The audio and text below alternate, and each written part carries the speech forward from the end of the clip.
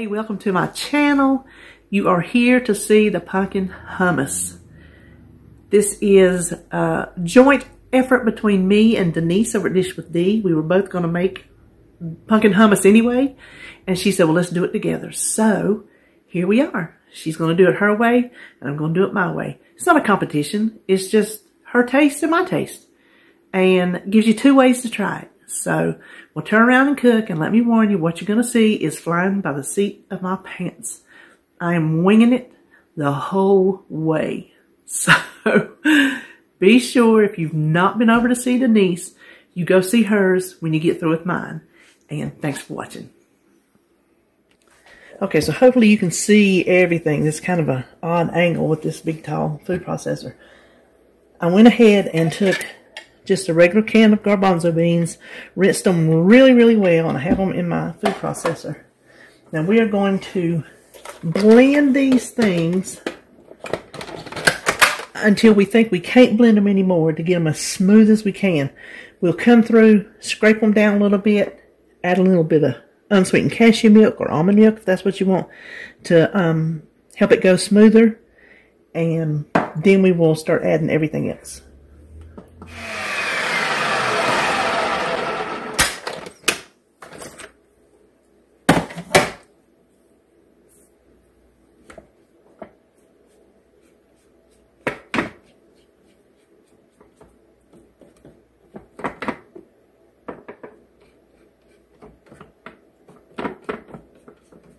Okay, I've scraped it down. Let me show you. It's a little like sand, like at the beach. So I'm scrape it down and add a little bit of cashew milk. Now this is a half a cup, and there's no points in a half a cup. So even if we go up to a full cup, it's only a point.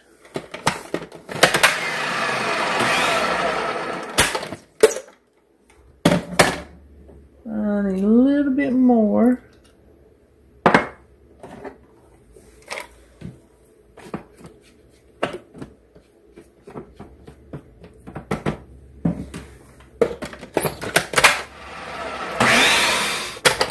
Okay, now let me,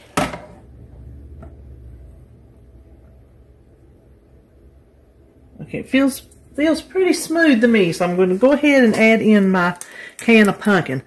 I'm going to use a whole can of pumpkin because it's pumpkin, and it's 0 points, and it's pumpkin pie hummus. This is going to help it smooth out too.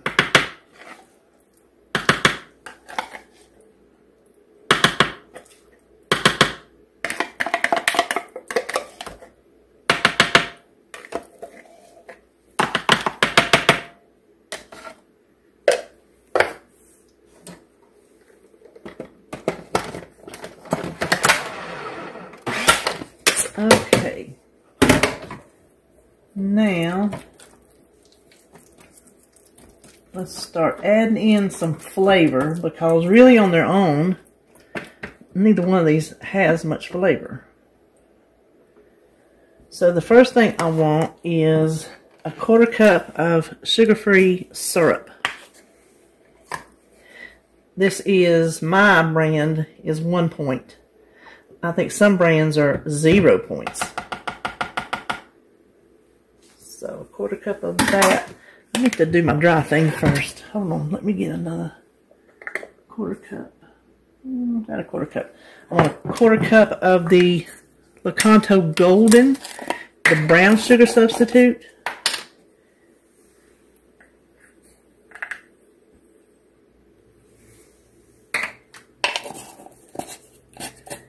I have my white monk fruit out, just in case it's not sweet enough. It sounds like it's going to be super sweet, but I don't find the brown sugar substitute as sweet as I do the regular green one. Then I want 2 teaspoons of pumpkin pie spice.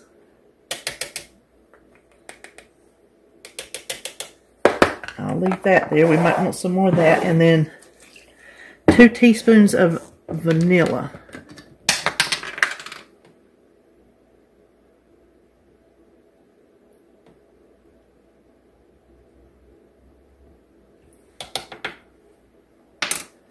Okay, let's process this again.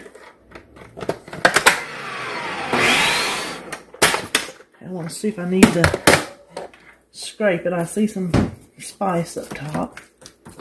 It's a little thin.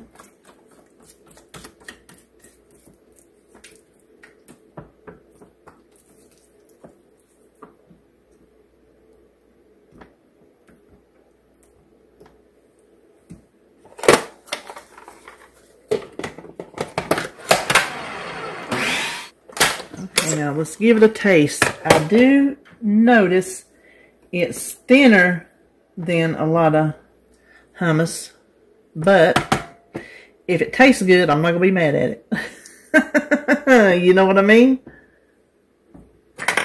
Okay. Moment of truth. Okay, I think it tastes okay, but it's still more grainy than I want it to be, so I'm just going to let this thing go. Okay, it is still thin, but hold on.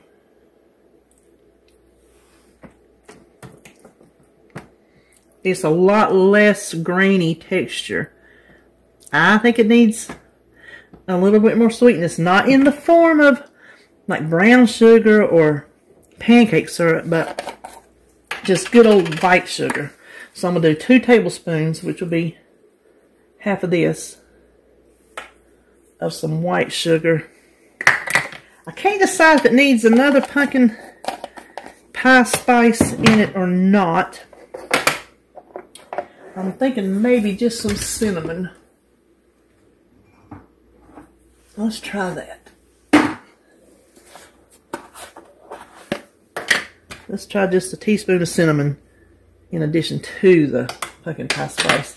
Because some of those spices in the pumpkin pie spice get a little strong if you're not careful. Okay. Use the other end. I think that might have done it. It tastes like a pumpkin pie to me.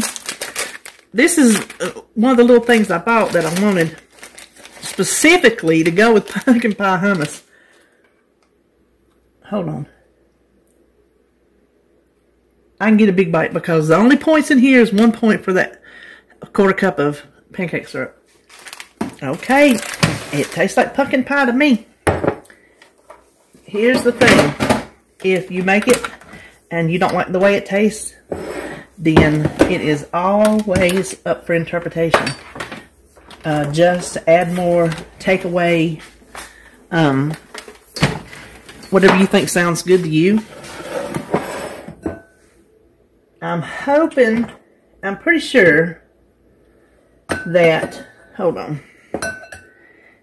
You see, it's awful runny. It's like a, kind of like a dip. Maybe I shouldn't have put so much pumpkin in it. I went with reckless abandon.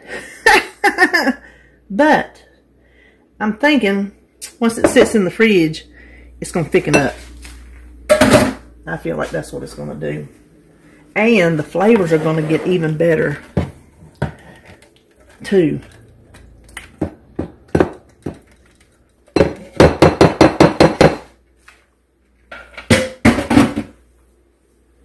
Okay, there is my take on the pumpkin pie hummus.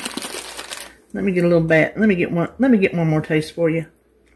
Definitely has more flavor on its own than when you eat it with a pretzel. So I don't know how to fix that. I don't want to make it too strong that it really overpowers things. So I'm just going to leave it alone. I'm going to leave it alone. I'm going to cover it. I'm going to put it in the fridge.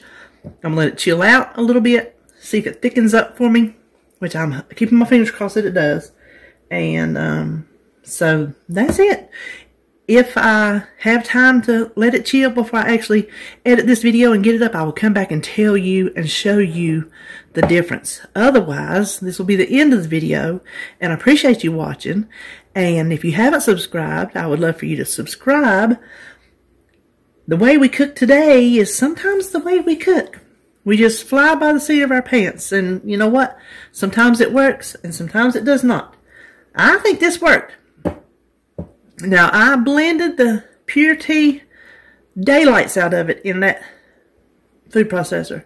I mean, probably out of all this videotaping time, probably a good 10 minutes.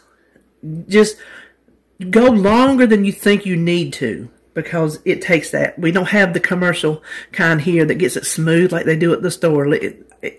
I don't. I don't know how to get it any smoother. So anyway, I'll be back if I have time, and otherwise, thanks for watching, and I'll see you on my next video. And be sure and go watch Denise if you hadn't already been there first. Guess who's already back? That would be me. I put this up, I was cleaning up, and I happened to think it's still just missing something. Pumpkin pie spice coffee creamer. Now, you can use the sugar-free. I don't use sugar-free coffee creamers. So this one I already had written down. 1 tablespoon is 2 points. I put this in this bowl so I can know how much I had. I have 2 cups, which is 32 tablespoons. I'm going to add at least 2 tablespoons, so that would make the whole. It's going to make it thinner, but like I said, I hope it's going to set up while it's in the refrigerator. But I just feel like it needs something creamy.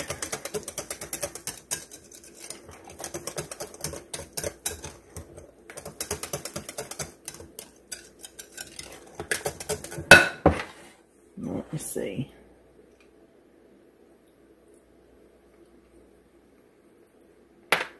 Oh, that helped it. Oh. Oh, y'all. Yeah, that helped it. Matter of fact, let me think. I'm going to go 1 more. So I'm going to go 3 tablespoons. So that'd be 2, 4, 6, 7 points. I thought I was going to try to get away with a 0 point, but if you have, now I also have pumpkin pie syrup. I have pumpkin pie flavoring, but I don't want to get it too overwhelmed with the spice. But I did want a little something extra and just a little bit of creaminess. So let's see. Well, that tastes like, it tastes like hummus because it's got garbanzo beans in it. And I'm not going to stand here and lie and say, oh, it don't even taste like garbanzo beans, because yes, it does. My taste buds taste them. But you know what? That's what hummus is. Hummus, that is the base. So if we're eating hummus, we have to go into it with the expectation of perhaps we will taste a bean. But the flavor, it tastes like you could just put it in a pie shell and bake it like a pumpkin pie. It just does. So now I'm going to cover this, and the same thing applies as before. If I have time to come back after it chills, I will let you know if it's set up any better.